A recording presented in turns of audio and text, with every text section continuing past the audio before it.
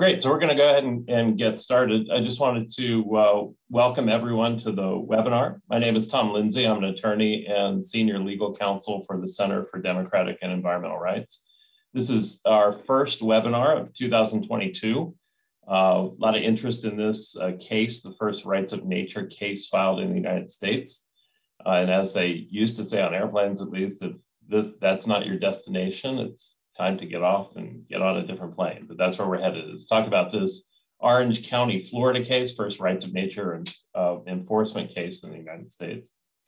So we're going to do a deep dive today, kind of a workshop on this first rights of nature enforcement case that's been filed in the US, in which waterways in Florida are seeking to enforce their legal rights against a proposed development in Orange County, Florida, that will destroy wetlands and harm waterways.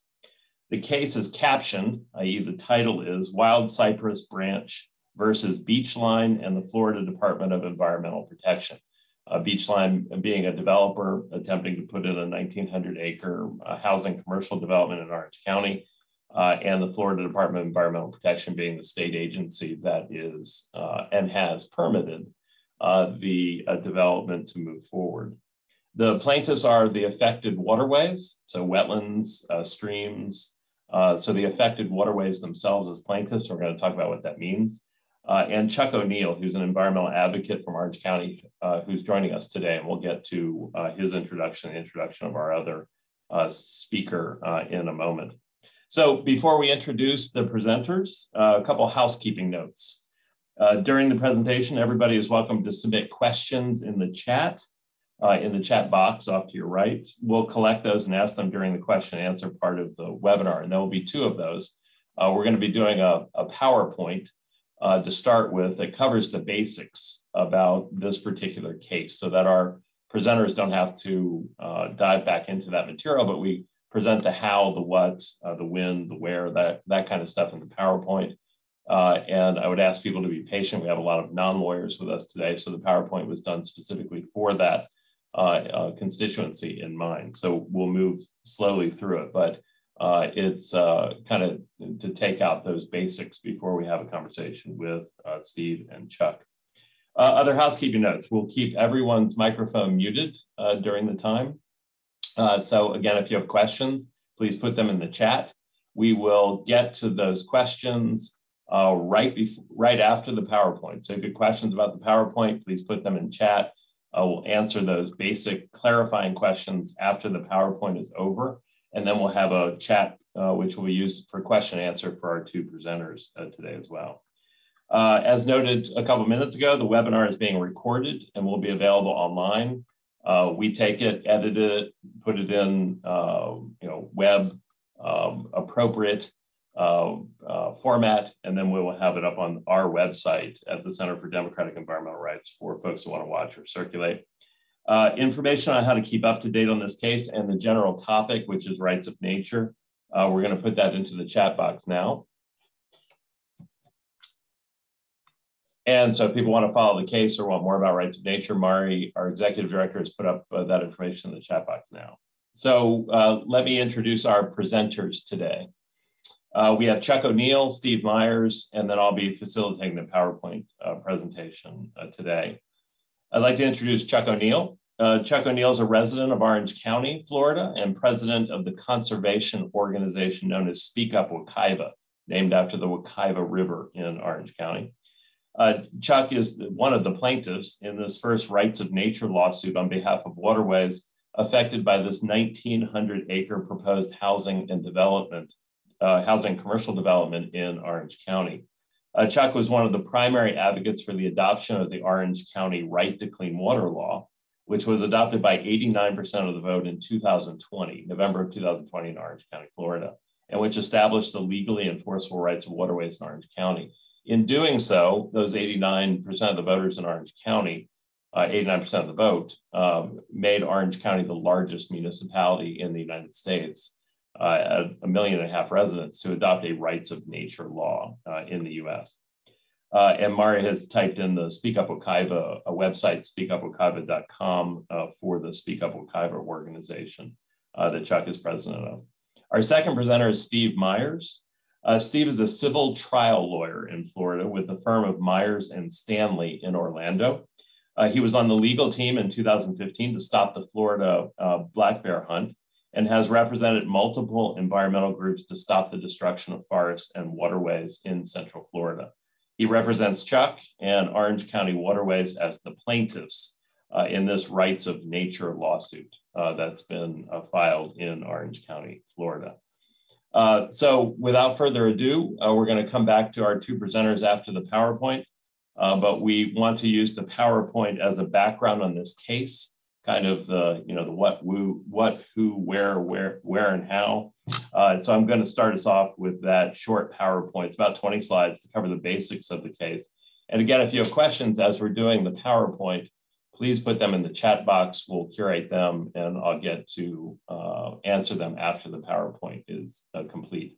So sharing screen now with the PowerPoint titled The First Rights of Nature Case Filed in the United States. This is the caption or title of the litigation. Wilde Cypress Branch versus Beachline South Residential LLC and the Florida Department of Environmental Protection. It was filed in 2021 in Orange County, Florida. And again, Wilde Cypress Branch, one of the plaintiffs, there are other waterways as plaintiffs, versus Beachline South Residential LLC, that's the development corporation, which is proposing to put in this 1,900-acre development. And of course, the Florida Department of Environmental Protection, which has issued a permit for the wetlands destruction, which will occur as a result of this project moving forward. So the PowerPoint is loosely grouped into three categories. We're going to look at the law that gave birth to the litigation in the first place. Then we're going to look at the project itself. The lawsuit contends that the project itself violates that law that's in place in Orange County. And then we're going to look at some of the particulars of the case itself in terms of procedure and filing where it sits today. Before we turn it over, I'll turn it over to Mari so that she can facilitate a conversation with Steve and Chuck. Okay, we are moving. So this is the case again, Wilde Cypress Branch versus Beachline South Residential. So two questions come up. Why was the case brought? What is the case about? That's what we're going to cover today with the PowerPoint.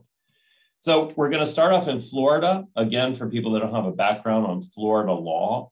And Florida law is not so much different than many other states in the United States, but Florida has these things called home rule charters. So many Florida counties, many counties in Florida have these charters under which the people of these counties can make law, essentially change these local constitutions. So these aren't ordinances or just regular local laws. These are charters, which are akin to local constitutions for those municipalities. And again, most states have these things called charters, but basically these are local constitutions that counties have created. States generally have legal frameworks allowing those counties or municipalities to pass these home rule charters, and states have provided tools by which either residents or county selected individuals sitting as commissions can actually change or amend these local constitutions. So Orange County, Florida has one of these home rule charters. They're known as a home rule charter local government in Florida. And they provide for a charter commission to review proposed amendments to the charter every 4 years and decide whether to submit those amendments to a popular vote. So one of the methods for changing charters is through these charter commissions, in which in Florida, at least, the county commissioners appoint a certain members to serve on the charter commission. Their job is to review these charters to make sure they're up to date and capture evolving developments in municipal law.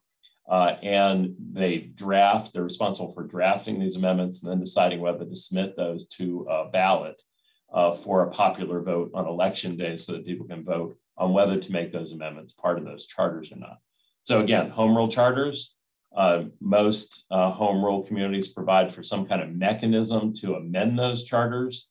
In Orange County, they have this mechanism where every 4 years, a new charter commission comes together, proposes new amendments, and then those amendments are placed on the ballot. It's important to note that those amendments that are drafted by the Charter Commission don't become law unless they're adopted by popular vote. So they have to actually go on the ballot and then be voted in by the voters that show up on election day.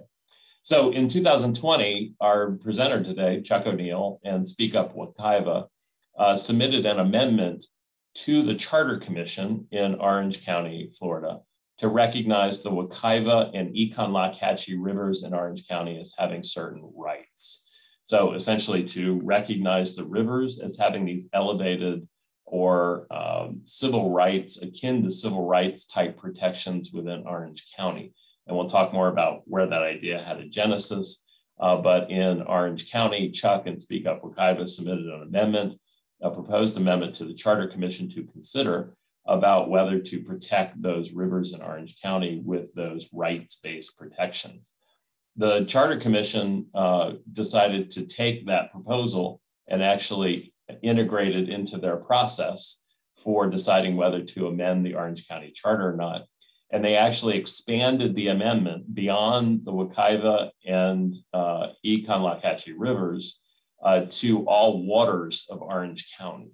So not just the rivers, but all waters, wetlands, rivers, tributaries, streams, all of the waters of Orange County, and produced a draft declaring in that amendment that not only that the waters of the county would have the right to, quote, exist, flow, to be protected against pollution and maintain a healthy ecosystem, but that the citizens of the county also had a right to clean water.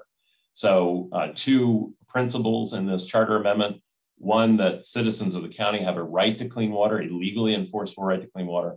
And second, that the waters of the county themselves have rights. And the rights are listed on that PowerPoint slide: the right to exist, flow, to be protected against pollution and maintain a healthy ecosystem.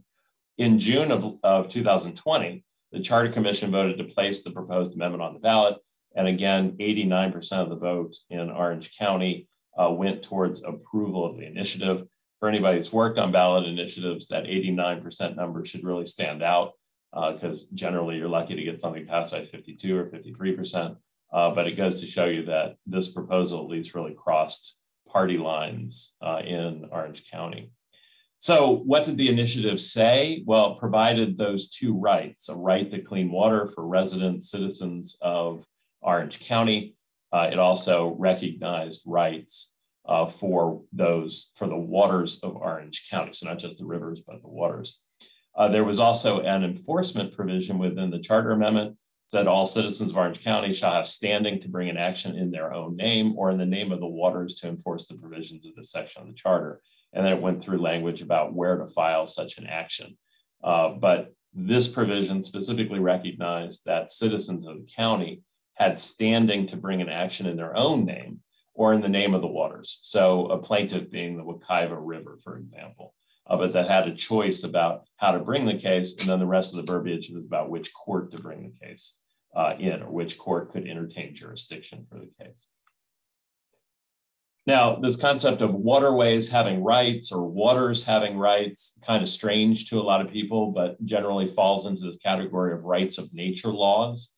And this push and pull between Western culture and kind of an indigenous understanding of nature, Western culture seeing waterways and ecosystems as property to be owned or used for uses to be permitted on that property. But these rights of nature laws really establish legally enforceable rights for nature, species, and ecosystems. Rights of nature laws have been adopted by 6 tribal governments in the US, over 30 municipal governments now in the US and in Brazil and Canada.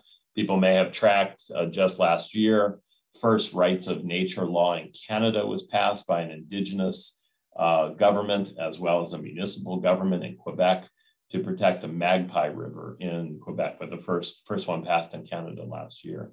The concept of rights of nature has been embedded in the Ecuadorian Constitution, which we provided some assistance on as the constitutional process was evolving there back in 2008. National laws in Bolivia and Uganda, and in court rulings in Ecuador, Colombia, India, and Bangladesh. And just the note there is that in Colombia, India, and Bangladesh, those court rulings have moved forward without any written law. So no national or constitutional written provisions, but instead moving forward by judges. So judicial precedent moving forward to capture this rights of nature concept to recognize the Atrato River in Colombia, the Ganges River in India, all rivers in Bangladesh as having certain rights under the law. And also, just a side note, the Soxuatl tribe in Washington State recently filed another enforcement action on rights of nature, seeking to get a court to declare that salmon have certain rights as a species. So again, no written law, but using customary or unwritten law to move forward that particular court case in Washington State. So again, these rights of nature laws have a pedigree. Some of that pedigree was built into the Orange County, Florida proposed charter amendment that was placed on the ballot. So that's the background on the law itself that was passed in Orange County, Florida. And now we'll move to the project itself, which is known as sounds very pleasant, the Meridian Parks Remainder Project. And this is what the project is and what its impacts would be. It proposes construction of a 1,900-acre housing and commercial development in Orange County. So 1,900 acres for housing and commercial development. Some of the impacts, dredging and filling over 114 acres of wetlands for the development, roadways, and for stormwater ponds as part of that development. And the project, as on paper at this point, would adversely impact Wilde Cypress Branch, Boggy Branch, Crosby Island Marsh, Lake Hart, Lake Mary Jane, through dredging, filling, and through pollution. Also through construction of impermeable surfaces, which would contribute to runoff into those waterways. And those named waterways here are actually some of the named plaintiffs in the case. They're waterways protected by the Orange County, Florida Charter Amendment, their right to exist, and those other rights that we saw that were embedded in the Orange County Charter.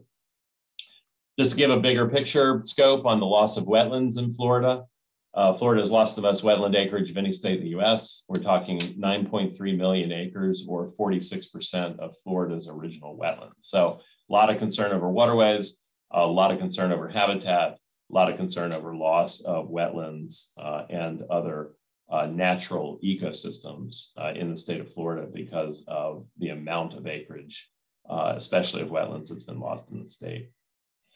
To put this project in, the developer, Beachline South Residential, needs a dredge and fill permit.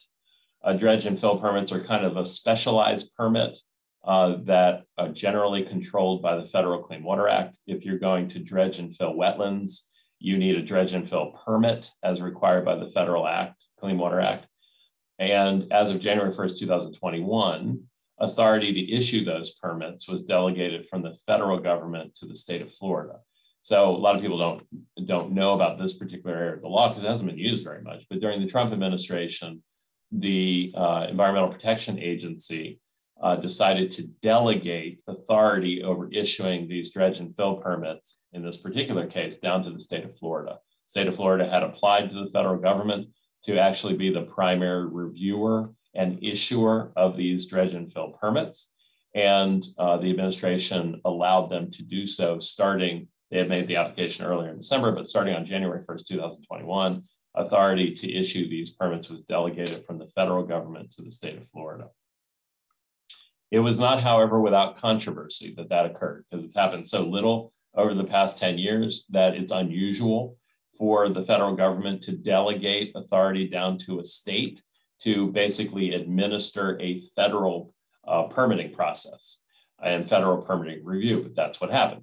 And in response, a lawsuit was filed as the plaintiff was the Center for Biological Diversity. There were other environmental plaintiffs as well, but a lawsuit challenging the delegation of that Clean Water Act permitting authority from the federal government down to the state of Florida. And basically the lawsuit contends that Florida has a lesser standard than the federal government to issue the permits, and therefore violating the Clean Water Act itself, because the Florida proposal to administer these permits are not as stringent as the federal Clean Water Act regulations are. And so the Trump administration saw fit to delegate down to the state of Florida, even though their standards in issuing these permits were less than what was required at the federal level. And what they're doing, what this case is seeking, is a nullification of that federal delegation, which would void all the permits issued by the state. And the reason we're talking about this particular case is, number one, the delegation was not without controversy. But number two, in our particular case, this case, Wilde Cypress Branch, it builds on this, part of it builds on this lawsuit because it says you shouldn't be issuing a permit because the entire permit process may be declared to be illegal. So one other thing to know before we move into the content of the actual lawsuit is that following the Orange County Charter Commission's placement of the Orange County Amendment onto the ballot, the state legislature voted to preempt the passage of any law which recognized rights for ecosystems or the natural environment. So this becomes important because it's part of the lawsuit, but again, right after the Orange County Charter Commission voted to place the charter amendment onto the ballot, the state legislature in Florida adopted a statute which attempted to stop it from happening and also stop any other municipality, any other local government from actually doing the same thing that Orange County has done. So preempting the passage of any law which recognizes rights for ecosystems or the natural environment. And this was the particular language. Senate Bill 712 was introduced in 2020. And this is the language: a local government may not recognize or grant any legal rights to a plant, an animal, a body of water, or any other part of the natural environment that is not a person or a political subdivision as defined by Florida law. This is Senate Bill 712. It was passed by the legislature, signed into law by Governor DeSantis. And we should note it's part of a recurring theme around rights of nature laws, not just Florida. It's also occurred in Ohio, where a bill was introduced to preempt or prohibit local municipalities from passing rights of nature laws. And we'll talk more about this in the conversation that we're going to have with Chuck and Steve, because it becomes a key point in the litigation. So turning to the lawsuit itself, again, lawsuit is captioned Wilde Cypress Branch. There are other plaintiffs, other waterway plaintiffs, as well as Chuck as a plaintiff in this case as well. But keep in mind waterways as the plaintiffs versus Beachline South Residential, the developer, and also the Florida Department of Environmental Protection. So who are the parties in this case? What are the causes of action? And what's the current status of the litigation? So plaintiffs and defendants. Plaintiffs are Wilde Cypress Branch, Boggy Branch, Crosby Island Marsh, Lake Hart, Lake Mary Jane, and a category of all other affected county waters. So all other county waters affected by this particular 1,900-acre development. And Chuck O'Neill, one of our guests today, on behalf of the waters, so as a guardian or trustee as the waters, and also as president of Speak Up Wekiva, which of course has an interest in the health and welfare of waterways, particularly the Wekiva River within Orange County. Defendants include Beachline South Residential LLC, which is the development corporation which has proposed the 1,900-acre development, and the Secretary of the Florida Department of Environmental Protection. Reason for that is that the Florida Department of Environmental Protection is the permitting agency, which has now released or issued this dredge and fill permit for the development corporation to destroy the wetlands within the proposed development area.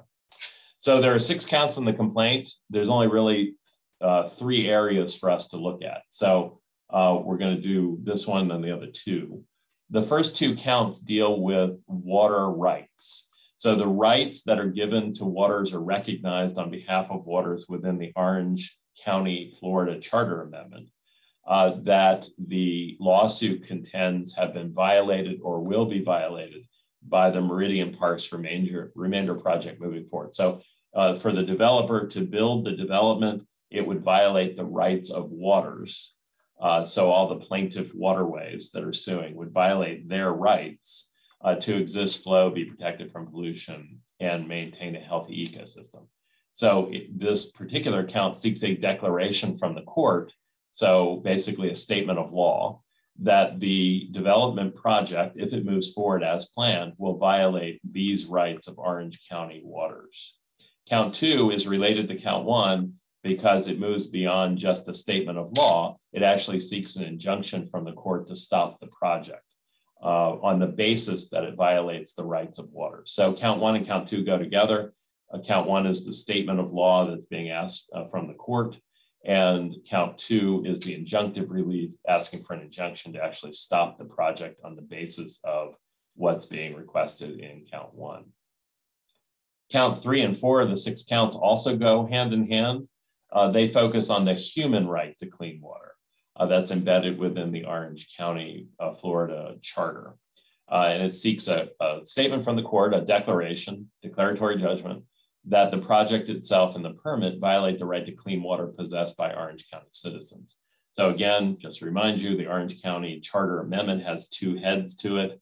One is protecting the right to clean water possessed by people, the Orange County citizens of Orange County.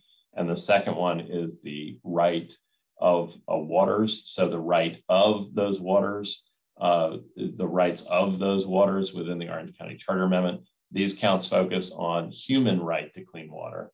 And count 4 is similar to count 3 in that it seeks an injunction to stop the project on the basis of what's being argued in count 3. So these 2 go together. So again, count 1 and count 2 focus on water rights, so the rights of the waters and waterways. Count 3 and 4 focus on the human right to clean water, and both to get a declaration from the court as well as injunctive relief. Count 5 and 6 kind of stand by themselves. Count 5 is that the state preemption statute is unconstitutional, that the state of Florida does not have the constitutional authority to actually preempt local governments, municipalities, including counties, from passing laws which recognize legally enforceable rights of ecosystems and nature. So it seeks a declaration from the court, again, a statement of law that the state's attempted preemption of the Orange County law is unconstitutional and illegal. And again, the complaint needed to get into this material because otherwise the state legislature's action would make this lawsuit meaningless because the state has attempted to preempt this law that's been passed by Orange County.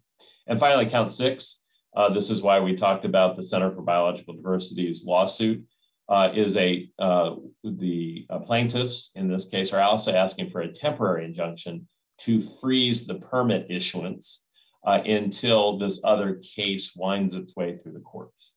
So until the case challenging the federal government's delegation of permitting power to the state, until that's resolved, what this complaint argues is that it makes sense to freeze this permit and freeze the development in place. In other words, stop, remove any permissions, but also cease the development from moving forward until that parallel case has wound its way through the courts. Because otherwise you could have the state issuing permits that are null and void. Because if that delegation case is successful, then all the permits issued under that degraded Florida scheme for issuing dredge and fill permits, all of those would be deemed illegal and thrown out because they were issued under that lower standard of review. In a nutshell, what relief is being sought through the lawsuit is to declare that the Meridian Parks Remainder project and the state's issuance of a dredge and fill permit for the project would violate the rights of waterways as well as the rights of Orange County citizens as secured by the Orange County Home Rule Charter and enjoin the project and the issuance of the permit. So there's a lot in that sentence, but this is the overall 30,000-foot scope of what the lawsuit is attempting to do. It's to declare that the project itself would violate the rights of waterways as recognized by the Orange County Charter, as well as the rights of Orange County citizens also recognized by the Orange County Charter, and get the court to stop the project and overturn the issuance of the permit that's been issued by the Florida Department of Environmental Protection. And as part of that, declared the state acted unconstitutionally illegal in trying to block the adoption of the Orange County Charter Amendment. So declare that the state is constrained from preempting municipalities like Orange County from moving forward to adopt these kinds of rights of nature laws into their charters or other mechanisms of law within the county or other municipalities. So that's the big picture here. All the details kind of are important, but not important. But this is the big picture issue here, is trying to stop a project that's going to violate those two sets of rights. One set of rights dealing with the rights of waterways, another set of rights dealing with the rights of Orange County citizens to clean water, and to permanently enjoin the project as a violation of those rights. So procedurally, where do we sit? The case was filed in the Circuit Court of the Ninth Judicial Circuit, Orange County, basically a state-based court sitting in Orange County as part of the Florida court system. Lawsuit was filed on April 26, 2021 in that court. On July 13th, there was a motion to dismiss filed by the corporation, by the developer, and by the state of Florida. They were essentially contending that the lawsuit was not ripe because a permit hadn't issued at that point. They were saying it's premature, permit hasn't issued, you don't have standing to bring a lawsuit because the permit hasn't issued. If the permit hasn't issued, then the developer can't move forward with the project yet. So it's not concrete at this point, and you would have to sue later, but a permit hadn't issued. And also that the state's preemptive state law foreclosed the bringing of the action because it prohibited rights of nature laws from being passed, and therefore it preempted this particular lawsuit, as well as other municipalities passing similar laws. The plaintiffs filed an amended complaint on October 24th, basically to respond to that constitutionality issue, and also to integrate this Center for Biological Diversity case into the lawsuit to talk about why the permit needed to be frozen because of that overall challenge to the federal delegation of dredge and fill permitting down to the state government.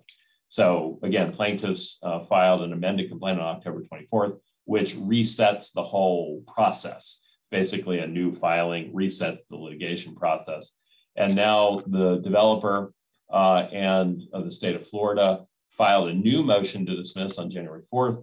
The plaintiffs are preparing and filing a response to that motion to dismiss, which will be filed on February 14th. And a hearing has been scheduled in April. Steve can talk more about this piece to hear that motion to dismiss, as well as any other relief motions that are filed in the interim between now and that case date. So that's the case management schedule that the case is operating under. And again, the key dates there are February 14th for plaintiffs filing, and then oral argument to be held in April. So with that, I'm going to turn it over to Mari Margill, our Executive Director at the Center for Democratic and Environmental Rights. And she's going to talk to Steve and Chuck, ask questions about the implications of the case and the broader application of rights of nature laws in Florida. And again, Steve is an attorney for the plaintiffs in the Wilde Cypress branch litigation, and Chuck is one of the plaintiffs in the Wilde Cypress branch litigation, also represents the waterways in that capacity as well. Turning it back over to Mark. Thomas, thank you so much for that. We've had a few questions in the chat just to clarify your presentation before we get into conversation with Chuck and with Steve. The main question that was asked was there a consideration in terms of this case, in terms of filing it possibly in federal court instead of in the state? Yeah, I can let Steve talk more about that when we get to that section. But generally, the federal courts don't have the jurisdiction to hear these kinds of cases generally, because you have to have a federal claim, a federal constitutional claim, or a claim arising under the U.S. Constitution or a federal statute. And generally, the federal courts aren't a forum for these kinds of lawsuits. So that's why it was filed in state court.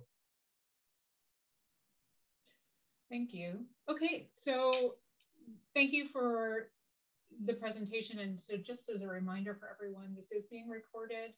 So you'll be able to watch this again, reference it if you want to. We also have other materials from this case available, and we'll make the PowerPoint available again too.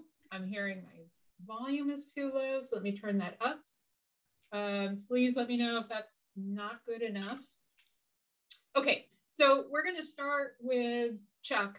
And Chuck, you have been involved in this from really the very beginning of conceiving of a law in Orange County to recognize rights of waterways and the right of people to healthy waterways. So can you just begin with telling us why it was important to you to bring a new law, to propose a new law, to work through that?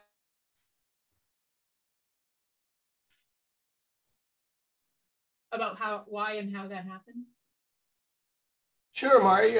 First off, I'd like to thank you and Thomas for having Steve and I on to talk about this.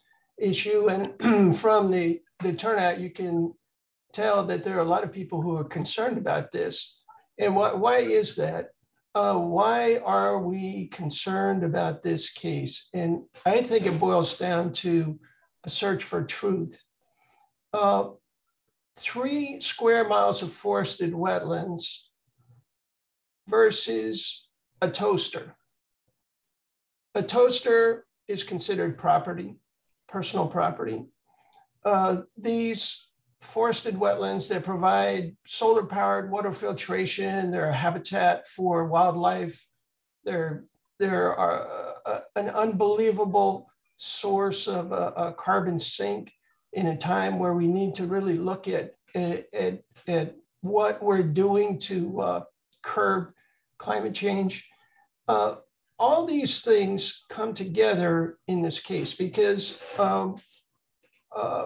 we, under current Florida law, consider that forested wetlands are basically have the same rights as a toaster. You own the toaster, it performs a function. You can beat the toaster with a hammer, you can do whatever you want to destroy it. Somebody buys this piece of property, 3 square miles of forested wetland. This is their property, they get to do whatever they want with it. In the search for truth, I think it comes down to the core being of every person listening to this and every person who will listen to this. Is it right that this kind of equivalence exists in our law? And if it isn't, how do we begin to change it? And what we did here in Orange County is to begin to change the thinking, to begin to build a body of law in the state of Florida that recognizes nature as having other rights, special rights, not just property, something that should be regarded and treated as something different than just a piece of property. So that's why we work towards passing the charter amendment in Orange County. And to begin to, I know there are probably a lot of people who are not familiar with rights of nature on this call.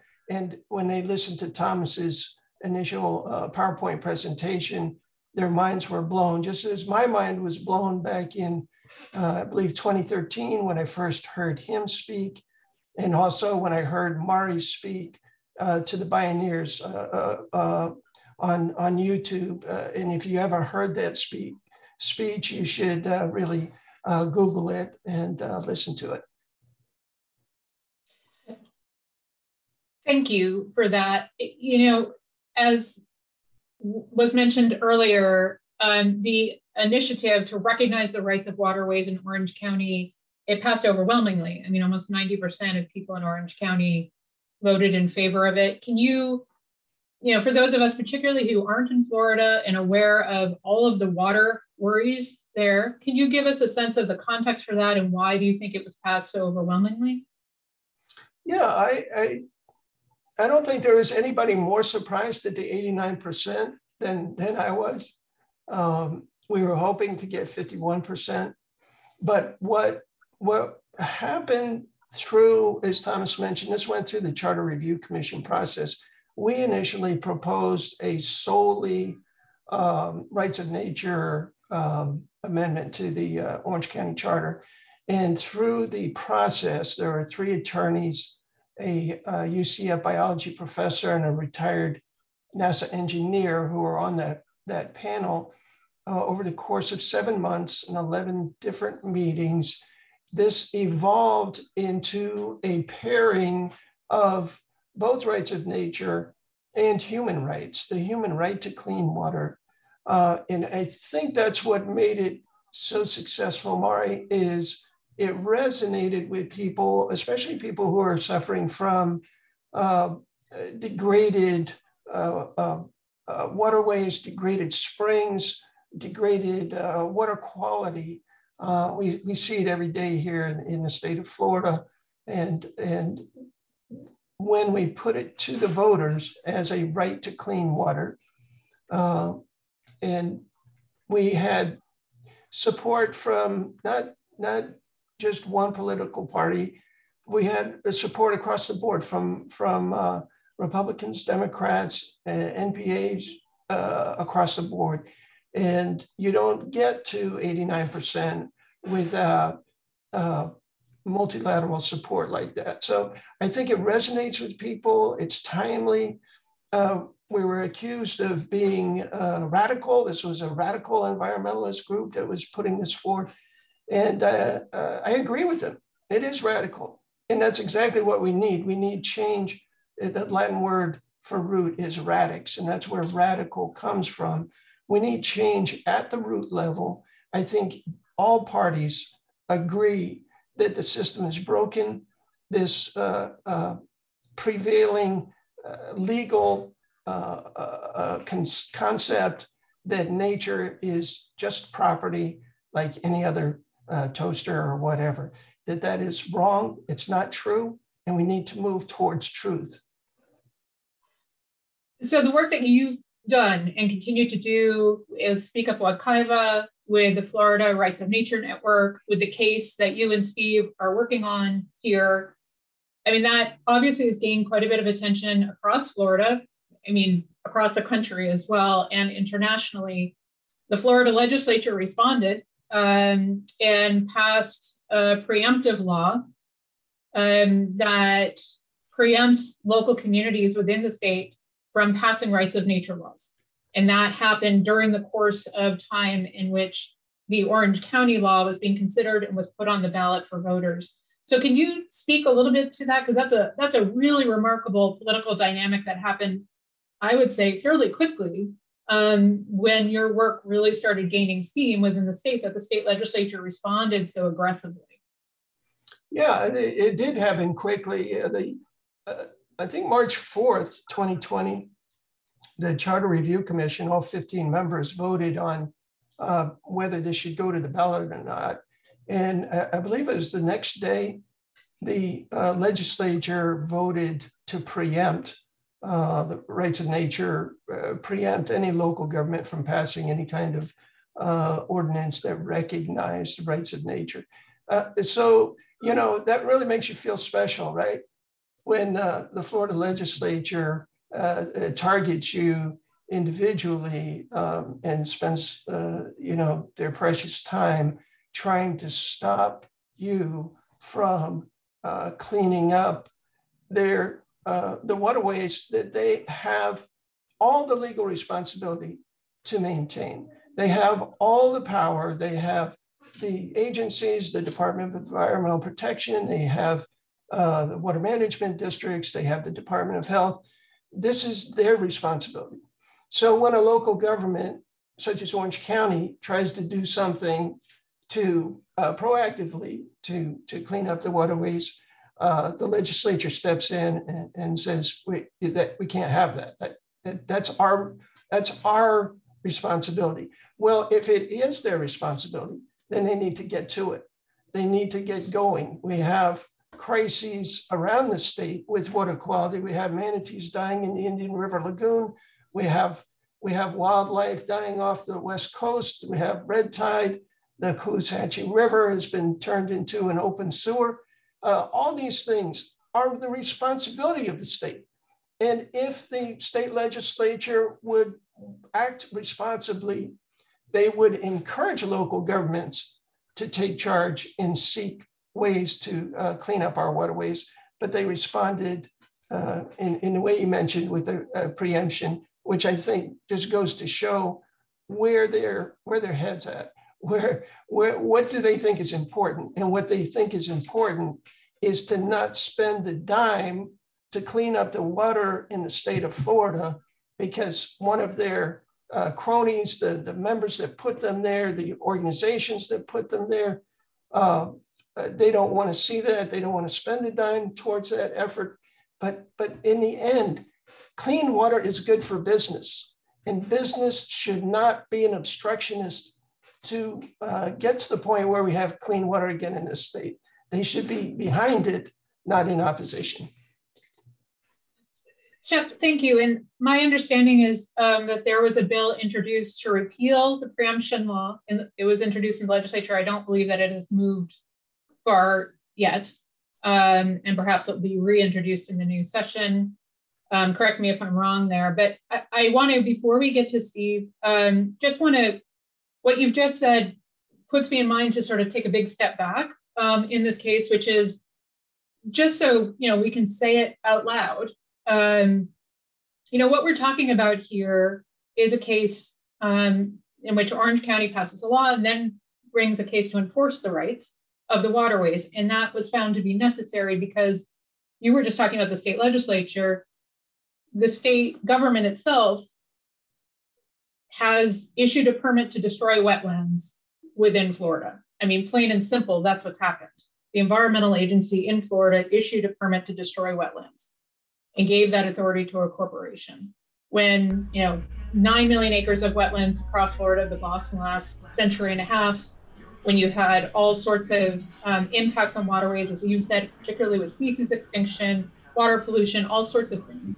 And yet we still have environmental agencies, in Florida and elsewhere, providing legal authority to corporations to purposefully destroy the environment. Can you speak just, quickly about, what kind of dialogue is happening among people in Florida about that? Is it that clear to them about what's happening? I think it's becoming more and more clear as each day goes by, as we see the headlines and the bodies wash up on beaches of manatees and other wildlife, massive fish kills around the state. People know that there's something wrong. There's something very wrong in this state. And when you have an organization like the Florida Wildlife Commission do a press call that say, okay, well, yeah, we do have massive fish kills all along the West Coast, but we have an East Coast and you can go over there and fish over there. It's really an abuse of the power of the state government to not recognize, number one, the actual harm that's being done around the state through their poor implementation of laws that have already been written, and then blocking local efforts around the state. So this is the state, literally, this is the state we're in, right? Welcome to Florida. And the one great thing that I'd like to end on, Mari, is with your help and with Thomas's help, and with all the great people in the Florida Rights of Nature Network around the state, that we are moving the needle here. We're moving forward. They're trying to do everything to block us, but now we're heading into the beginning of a constitutional amendment campaign to change the law to go over the heads of the legislature to the voters of the state. And, of course, the legislature is trying to do everything possible to stop that. And they have another law that they're trying to put this in front of the voters to stop ballot initiatives like ours. But the reality is that there is a search for truth going on. I think the 89% shows that we've hit on something that the voters really want and respect and understand, and that we will not stop. And if we have any legislators on the call today, we're not going to stop. And we are headed straight to the voters using the Citizens Initiative process in the state of Florida, and we will let them decide ultimately the fate of the rights of nature in Florida and the fates of our waterways. Chuck, thank you. And thank you for the work that you're doing. We're going to turn, Steve, it's to you now to talk a bit more about the case specifically. One is Thomas presented that motion to dismiss this case has been filed by the state and by the developer. Can you help us understand what their arguments are asking the court to dismiss this case? Yeah, sure. And I want everybody to understand that we make no apologies. We're not coming into this lawsuit with any sense of we're radicals, we're fringe people. The starting point in our case is that the current regulatory system is completely an epic failure. And as Chuck mentioned, we have, hundreds of dead manatee carcasses floating in our intercoastal. 50% of the significant water bodies in Orange County are impaired by the state's own classification. The Little Wekiva River dried up this past year. There was literally no flow. And the judge will know that. And one thing that we have that they don't have is that there's no argument that the current system is working at all.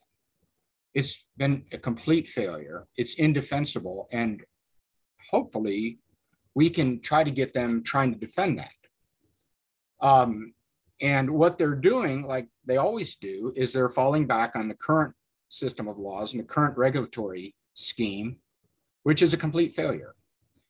And it's important that everybody understand this tension between the state regulatory scheme, where everything is funneled.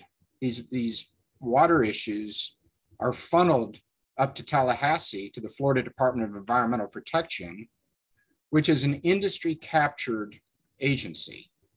No serious thinking person believes that the Florida Department of Environmental Protection is actually in any meaningful way trying to help our waterways and doing anything that significantly helps the waterways. They're not. It's complete industry capture. So with respect to the lawsuit, the developer and the state DEP really have four main arguments: standing, express preemption, our failure to exhaust administrative remedies, and something related that's called the primary jurisdiction doctrine. So standing is just, the concept that in order to bring a lawsuit, you have to have an injury, there has to be causation, it has to be related to the bad conduct on the defendant, and it has to be something that's redressable. Well, the charter amendment specifically states that Orange County citizens can bring actions on behalf of Orange County waterways, which is what Chuck has done. Obviously, lakes can't speak for themselves. There has to be a human being to bring their claim forward, and that's what we have. There's some other technical arguments on standing that aren't particularly interesting, but I will say this. I think it's important for everybody to understand that the judge can do three things with the motion to dismiss. She can grant it with prejudice, meaning theoretically the judge could say, I grant the motion to dismiss, the complaint's dismissed with prejudice, it's done, take your appeal to the 5th District Court of Appeal. The second thing the judge could do is just deny it outright and say, nope, I disagree, the complaint stands as is. The third thing the judge can do is dismiss some or all of it with leave to amend. And that's very often what happens. So the judge can say, I'm going to dismiss, count 2, but you're allowed to amend it to add something or take something out. And then we would have a time to do that, okay? So we have a technical defense of standing, which is not particularly interesting other than from a very technical legal standpoint. The more interesting topic, which is you guys have mentioned in the chat room, is constitutional issues. The developer and state DEP say that the preemption statute stands, that our constitutional challenges don't have any validity, and therefore we don't even get off the ground because the whole thing's preempted by section 403.412.9, the preemption statute. So I know this is limited time. I'm gonna try to cover about 3 months in about 3 minutes here. No, Steve, just to say, we've got plenty of time. Take your time. Okay, I thought we had an hour. So let me just, I'm not going to be too long-winded, I hope. But this is the brainchild, I think, of Thomas and Marty and others for years and years. And that's the idea that there's a right to local community self-government. There's a constitutional right. That's been taken away by the state regulatory schemes. So we are now stuck at a point where legally we don't even have a basis to try to protect our own drinking water or our natural water bodies, because we're completely dependent on the state DEP, which is an industry captured regulatory agency. So why do we have a right to local self-government? There's constitutional history, and it goes all the way back to the Mayflower Compact of 1620, the Declaration of Independence, and the 9th Amendment and the 14th Amendment to the United States Constitutions. And if we wrap it all up together, what it's saying is that there are certain rights, and they may not be specified in the Constitution because human beings can't write down every single right that a human being could possibly have, but they're so innate.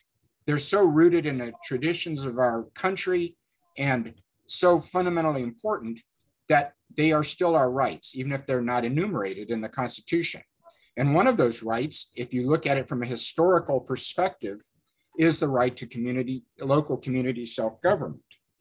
In addition to that, the Florida Constitution, Article 1, Section 1 says all political power is inherent in the people, and that the enunciation of certain rights shall not be construed to deny other rights that we retain. So we think we have a constitutional argument that we have a right to pass a charter amendment like this. It's our right as citizens to local community government. The developer and state DEP obviously disagree, and they essentially say there's no precedent for that. There's no appellate decision supporting that. Just like there were no appellate decisions in Dallas County, Alabama in 1961 that said Black people had the right to eat in restaurants alongside of white people. And I would hope to have a chance to argue to the judge that if somebody back in 1961 had gone to their circuit court judge and said, Judge, we want to have the right to eat in a restaurant with everybody else, that the judge would not say back to them, well, you need then to find a statute when none exist, or wait for the Alabama legislature to pass a law that says that, and then have Governor George Wallace sign it into law.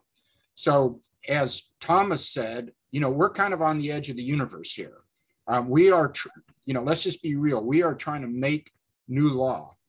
And one of the things we have to do with the preemption statute is show it's unconstitutional. The second argument constitutionally is it violates the Florida Home Rule constitutional provision. And that's in Article 8, Section 1, sub G. And essentially what that says is that charter counties like Orange County can pass any laws they want as long as they don't conflict with general law. General law primarily means state statutes or conflict with the Florida Constitution, okay?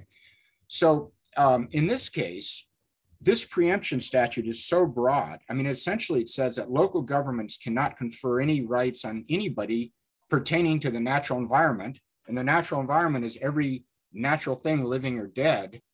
It's so broad that it is effectively neutering any of the inherent constitutional power that charter counties have, like Orange County.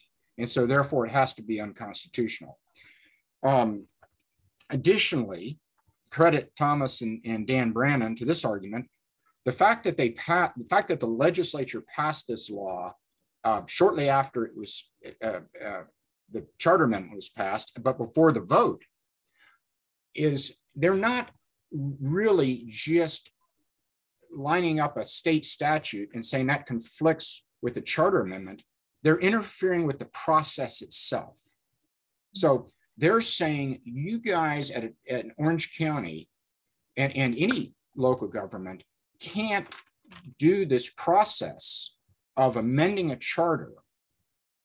We're going to preempt you, but you can't, the legislature cannot pass a statute that prohibits something which the state constitution allows. And the state constitution of Florida specifically allows Florida to amend its charter. So it's kind of a process constitutional argument. And I think it's brilliant. And that's going to be part of our argument and part of our response. The next part, constitutional argument, is the Natural Resources Amendment. That's Article 2, Section 7. And what that says is adequate provisions shall be made by law to abate air and water pollution and protection of natural resources. Now, what the developer and the state DEP argue is that that's just aspirational. And you think about it, this is the State Department of Environmental Protection. Their mission is to protect our natural resources. And now they're fighting us on the state constitutional amendment that specifically says that adequate provisions must be made under law to protect our natural resources. It's preposterous. And our argument is that applies not only to the state, but also to the local governments. Orange County has an obligation under Article 2, Section 7 to pass laws and charter amendments, if necessary, that will abate water pollution and will preserve the natural resources. And the idea that the State Department of Environmental Protections is fighting that, opposing that, is just, it's ironic beyond belief to me. Next, we have some kind of technical arguments. One is that the preemption statute is void for vagueness. That's a 14th Amendment argument. We're debating whether we're going to keep it in our argument for various reasons. But essentially it says that any law passed has to be understandable by an ordinary citizen. Chuck's a Duke grad, double major math and public policy. And he and I have talked about this for hours and we still don't really understand it. So I think if, a Duke grad can't understand it, then, the average bear out there is going to have problems with it. There are some technical arguments that, it primarily is used in criminal cases, not civil cases. So, we're debating whether we're going to keep it in. The next argument is that they didn't have a clear intention. The legislature didn't clearly give an express intention that they wanted to preempt a particular field, because nobody can understand the damn thing. At least I can't. What field are they preempting? So that's a legal requirement, a statutory requirement in Florida. And we're challenging that. And then the final thing is a single subject rule. And that essentially says that that's a Florida constitutional rules, Florida constitutional provision as well, that says you can only have one subject in legislation, and that is to make sure the public and the people voting know what they're getting. And in this case, the bill was 111 pages, the Clean Water Act. It was mostly about septic tanks and waste management and bottled water. And then on one page, they threw in this paragraph about rights of nature, preempting rights of nature. So those are the constitutional arguments. And then real quickly, because I know I've been talking a long time here, but they have an argument that we have not exhausted administrative remedies. In other words, they're saying you guys should have gone to state DEP first, filed your challenge with state DEP, and then went through the Division of Administrative Hearings through an Administrative Procedures Act, which are kind of quasi judges. And then after that, you could have taken, taken this action to a real court.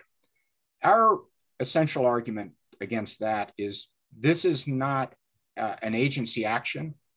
This is a lawsuit in which we're actually asking for a declaration of rights on a county ordinance.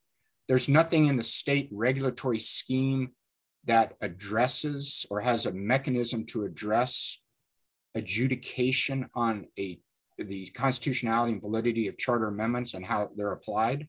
So it doesn't make any sense.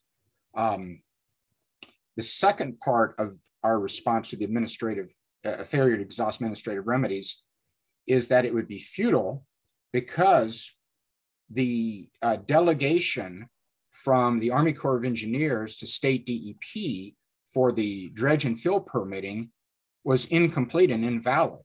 In other words, we have a federal statute, the Clean Water Act, that has requirements that the Army Corps is supposed to follow, you know, but they're in the statute. And they include things like before the Army Corps can grant a wetlands permit, the Army Corps is supposed to consider local land use laws and local public policy and interest. When the Trump administration handed over the responsibility of the Army Corps to state DEP, DeSantis administration, guess what happened? They left out major portions of the required analysis before they can grant a wetlands permit. And it included consideration of local interest, for crying out loud. I mean, talk about gutting the entire mission of the Clean Water Act. And that is the subject of the Center for Biological Diversity versus US EPA case, which is pending in the DC Federal District Court. So that's sort of a long rambling summary, you know, of where we are. If we procedurally, if the judge dismisses with prejudice, which is the worst case scenario, that means we're out, then we would take an appeal to the 5th District Court of Appeal. The time frame on that, typically cases in Florida are up on appeal for about a year to 2 years. Let's say 8 months to 2 years, 8 months to 2.5 years. And then potentially there would be an appeal to the Florida Supreme Court off of that, which is the same kind of time frame.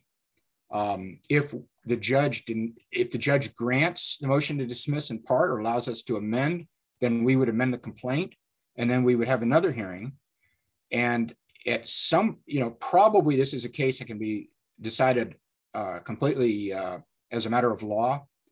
But I would like to get it past that point where we could actually do some discovery and, you know, take some depositions of the developer and some scientists and hydrologists and show, you know, how much, you know, absolute destruction and havoc these people are wrecking in our waterways. That's it. Steve, thank you very much. I mean, there's so much in there, and we're going about 15 minutes past the hour on this because we started a few minutes late. So I want to thank you for walking us through it. Just to get back to that question about your in court, you discussed a little bit about what happens moving forward. There's the motion to dismiss that's being considered. Can you just tell us, you know, sort of in the ideal outcome of this case, what happens? What is this case asking for? You know, just briefly.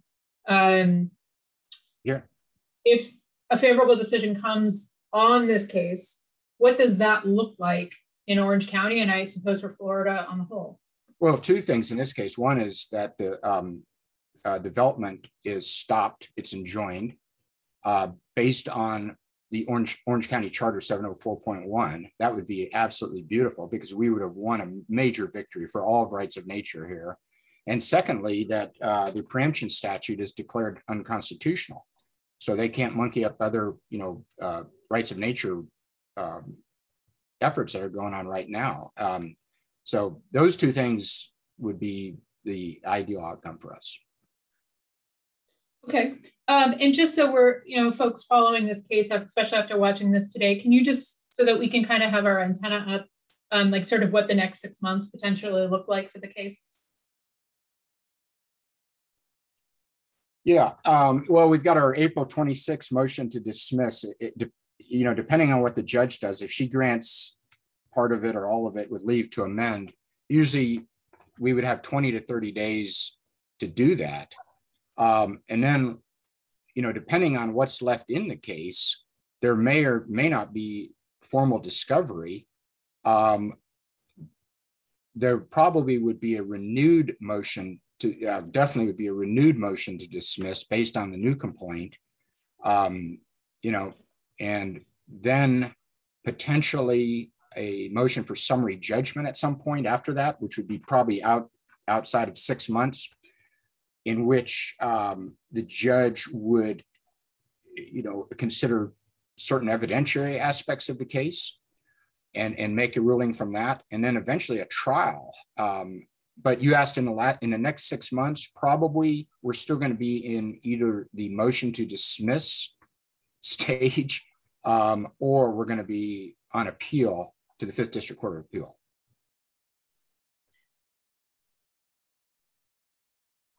Thank you.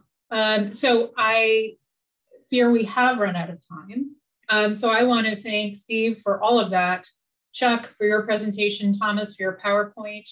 This has been really, really informative. I think it's very important. And from the questions, which I know we didn't get to all of them, people should feel free to get in touch with us. There's Speak Up Wakaiva. Thomas is putting into the chat different ways to get in touch with us. The work that Steve, Chuck, Thomas, all of you are doing, it's so important. I just find it inspiring just to be able to have this kind of discussion and seeing it being so productive within Florida particularly. I know a lot of people from outside Florida are looking at this as well. So I want folks to understand this has been recorded. Many of you asked, how do we share this?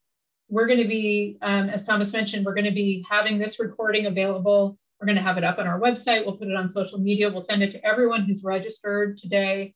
Please share it. We'll also have the PowerPoint as a standalone document that people can download and look at our website as well. Please share it. We agree. We think this is really, really critical. This first rights in nature enforcement case in the United States.